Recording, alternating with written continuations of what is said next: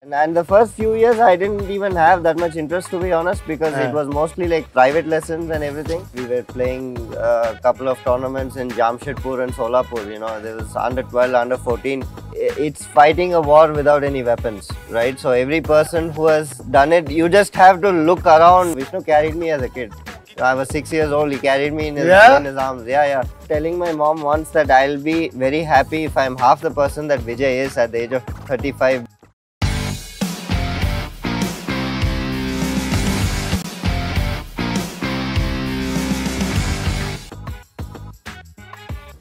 Hi, this is Mukund Sasikumar. I am 26 years old. I am playing for the Gujarat Panthers in the TPL Season 5.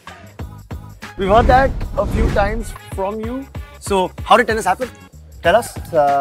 My dad introduced me to it. I really didn't know what was going on at that age, you know, why I was doing this or why he was so much into it. But I think he just had a wish that I pursue something which is more unique, and he always wanted me to do something, at least for the first part of my life, the first quarter, something other than studies. How early was this? How early? This was like when I was. I heard from my mom that already when she was carrying me, that he was telling that okay, we should try something different with our child, you know, and. When they were putting the options together, I know this sounds crazy, but when they thought about okay, acting, singing or cricket or whatever, this would require like someone being needing influence, or you know, it's not entirely talent based for the right and the wrong reasons.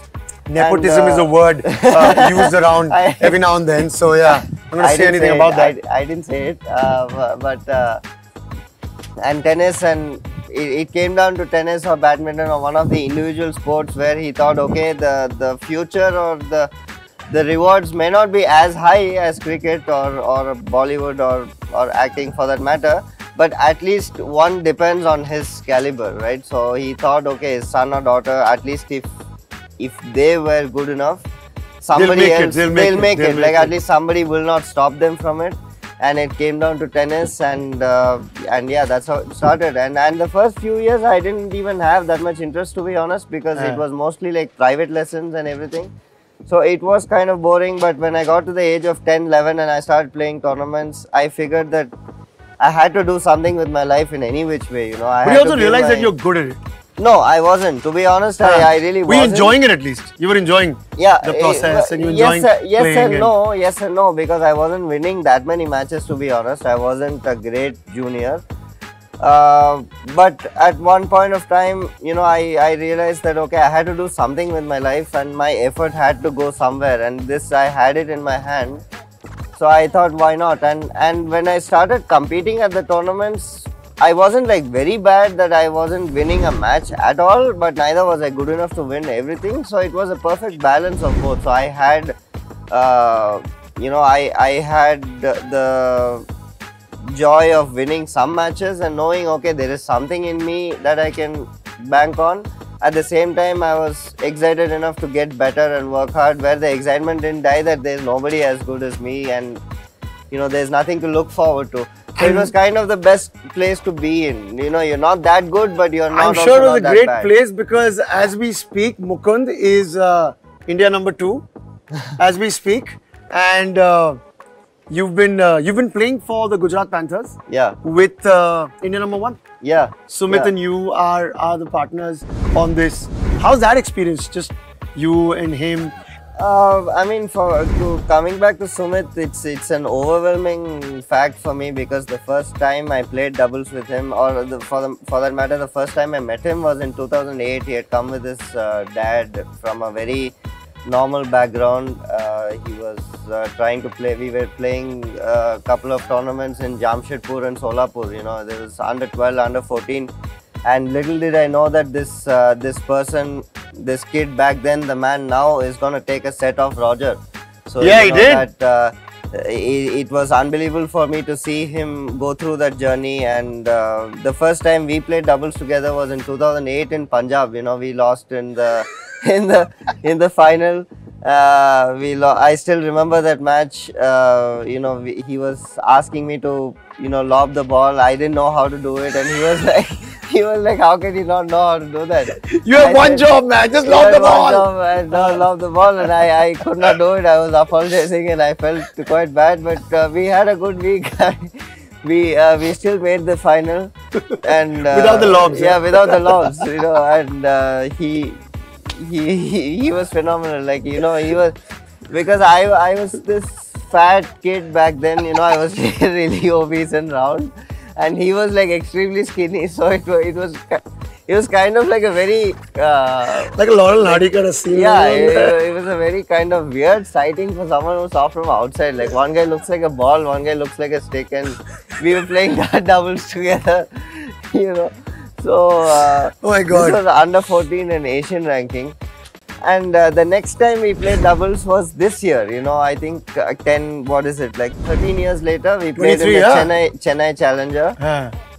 So, from 2008, then you all played now? Then, we played now. Yeah, 15 years later. My God. So, to play doubles with You'd gone away to practice your lob for 15 years. That's what you did, right? Yeah, that's great. Now hopefully I can lob a bit better. But so I think to be on the same side as him, it's a very nostalgic journey. And also so inspiring to see him, all what he has done, because in a field where a person having so much parental support and support from the federation and everything, there are guys like him who has also done it without that. Without any of that, yeah. Yeah. So. But both you boys have come a long way. Yeah, we've come a really long way. That's what I was telling him before going to the court in Chennai. I told him, of course, we could have done better if the pandemic and everything was not there. But still, it's not bad where we are right now. Yeah, man. We didn't know that back then we would be playing, where we are right now. At the Tennis Premier League for the Gujarat Panthers. And getting interviewed by Alec, My God. What are the odds of that? And I did interview Sumit a couple of days back as well. So now we've all come full circle. Yeah, we've done the drill. From you auditioning to me playing in Jassawal to doing this interview in TPL. Amazing. So tell me about the people who have influenced your journey, who have been like heroes for you and who've got you this far I think for me, I never had to look that far beyond for inspiration, because I think coming from India, every athlete's journey is nothing less than phenomenal. Because like I said, it's fighting a war without any weapons, right? So every person who has done it, you just have to look around. Fighting a war without any weapons. So if you take Sriram Balaji, who's playing here, I think when he was selected this I'm talking like way back when the Tamil Nadu Association had selected him and two others and Vijay Sundar Prashant, right? The guy who was their coordinator, who was supposed to take them for tournaments and travel with them, he used to, just take money and not give them anything. He used to make them travel in unreserved compartments and steal the money and, not let them stay in proper hotels and, just make them sleep somewhere. Yeah, no, I'm not kidding. And that happened and that came out and stuff. I don't know if it came out, but this is when they were 14, 15 years old. So when I heard this story when I was 17, I said, man, your dad's paying for your tickets, you have no issues to do anything. You can play the sport you love. What are you whining about? So, and they were my roommates. So like I said, I didn't have to look beyond anywhere. They had heroes all around you. I had heroes all around me. So there's Bala, there's Vijay and Vijay, he stayed. If you take Anirudh, right? Anirudh, of course. Anirudh who's playing with Bala. When he had started his doubles journey, we all grew up in the same academy. Like in Hyderabad, I ran. What's the academy called? It's called the School of Power Tennis. It's run by Mr. C.V. Nagaraj, and that's where Vishnu, me, and everybody played when we were young. Yeah, and that's where I met Vishnu. Vishnu carried me as a kid. I was 6 years old. He carried me in his arms. Yeah. So when Anirudh Vishnu just carried my kid as well. Vishnu does that. Vishnu carries kids. I can tell you and the kids go far. Zian, my son, go far. Go far. Whoever Vishnu carries, they go far. That much I can tell you. So when Ani had started his journey and he decided that singles was not his thing because it required so much funding and it required so much thing. He decided to go to doubles, and Vijay and him decided to start the journey together. They were like 1,000 something. Now he's like top 100 in doubles, but they were 1,000 something. They were staying in a hotel in Luxembourg, in a different country, and they were playing in a tournament in Belgium because they couldn't afford the hotel in Belgium. So they were staying in Luxembourg. They were taking a train for 2.5 hours every day, reaching the venue, playing that match, and coming back all the way to Luxembourg again. So they were traveling to countries every day to play, and they won the tournament. And look where Ani is today, right? He's one of the best players we have. So I can go on and on and on about these journeys. So I think I was the most privileged out of that. You were. I didn't come from. Yeah, I have come from a family who could afford what I wanted. Of course, like the desires are unlimited, right? I could have also and the challenges are different. Challenges are different. Like I could have traveled with. I could not afford like 5 physios and 5 trainers, but I could do what was at least the minimum. So for me, it was always about just worrying what happened on the tennis court. Like I didn't have anything else to think about, like all the other guys. You know, what am I gonna do? Was not that important. It was not. Like I never. There were situations where it was tight with money and everything, but it's not like I don't know what to do the next week or something like that. So for me, I always came down to something when I was depressed or when I was whining or when I was negative. I said, okay, you know, look at these guys and you don't have those issues, so you can't possibly be negative, you can't possibly be sad. You just have to hit the tennis ball better, and then you know all will be fine. And you see these guys, they're always so like happy and they're like in the that's my inspiration about my personality. You know, I remember telling my mom once that I'll be very happy if I'm half the person that Vijay is at the age of 35, because it's very difficult to still be humble and still be kind when the world hasn't treated you that well. You know, because a lot of people, they take the other way and they said nobody did this to me, so I am not going to help. They get bitter about it. But these gentlemen, they have chosen to still be the person, the people they are at heart originally, and still continue to be the gentlemen they were. And that's class. That's class. True class. That's true class. True elegance, true class, and it's an amazing. I think I feel very honored to have seen these men grow into the people they are, the players they are. Mukund's dropping some gems, guys. Yeah. I hope you're getting this, because this is like really. I'm gonna meet Balaji. I'm gonna meet Vijay. I'm going to meet Vishnu and I'm going to hug them like really tight. I'm going to embarrass them and I'm going to go hug them and I'm going to be like, dude, why is this guy hugging me? No, and if I look at Bala now, he has his son, you know. He's I sometimes I don't have words for it, because there are times where marriage was just a discussion, right? We were traveling together, just talking about who we might end up marrying and everything. And today, you know, he's a family man, his wife is here, his kid is here, and we are already talking what the kid should do. So you know, it's been, life comes full circle. Yeah, life definitely comes full circle. I feel very lucky to have witnessed all of this. You know, there's definitely something that I have to be very thankful for. Vishnu is actually, that he'll be pissed that I didn't mention his name. If you pick one inspiration for me, he's my first, because because at the age of 6, when I saw it's the courts in RRC, my dad used to drive because he had office at 9, so he couldn't go late. So he used to take me out in the early mornings. It used to be all foggy, and the academy was empty. You know, the 3 courts, there's nobody there. There's one man doing his court drills. You know, like I saw who is this. That was this guy, and that was Vishnuvardhan. You know, doing it alone, nobody there. He's doing his fitness. He's focused. He's you know, zoned in. And then I go there and he says, hey, would you like to join me? So you do one set and I'll do one set.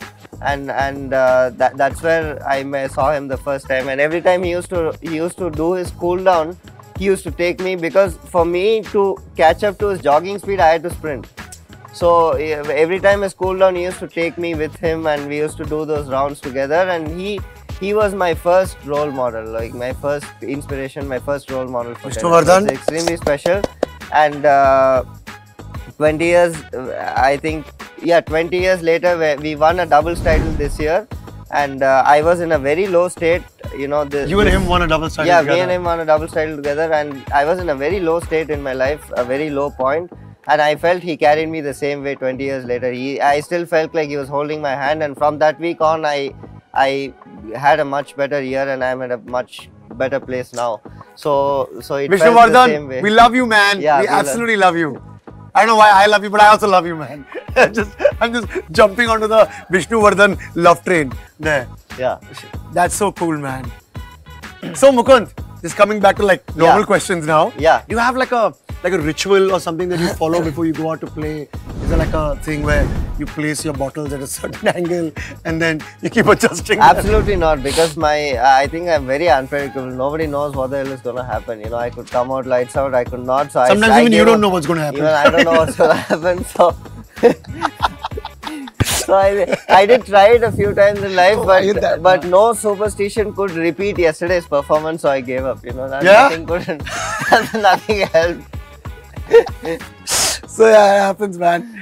But that's the thing about the Tennis Premier League. Like the format is it's such a fast-paced thing. What do you think about this? It's your first time playing the Tennis Premier League?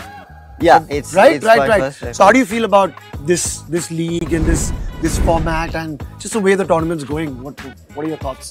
It's a very adrenaline boosting thing, because it's a pump, right? You just go in, you pump, and not very often you get to be in this team atmosphere in tennis. Also, it's such an individual sport, and you're maximum doing your own like thing. A doubles. That's it, right? Yeah, max you can play as a double. So you know, to have a girl playing for you, and then you play mixed doubles with her, and then you play men's doubles, and you're counting points, and every point is important. So that's a lot of fun. How do you choose the team composition? For example, like you've not played the singles yet.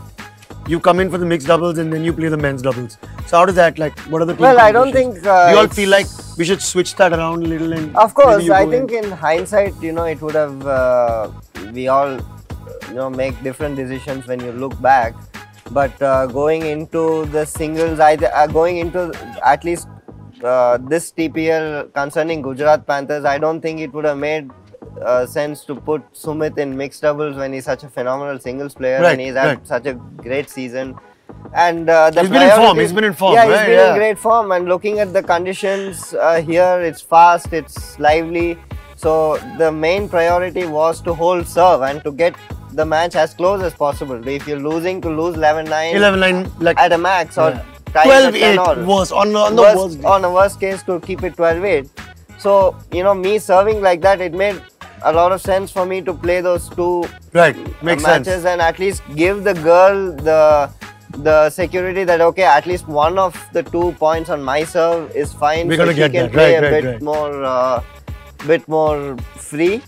You all have had a bit of an injury scare in the team where you started with Karman and now you'll have switched to Ekaterina Yashina. Yeah. Right? So how's that been to adapt to that?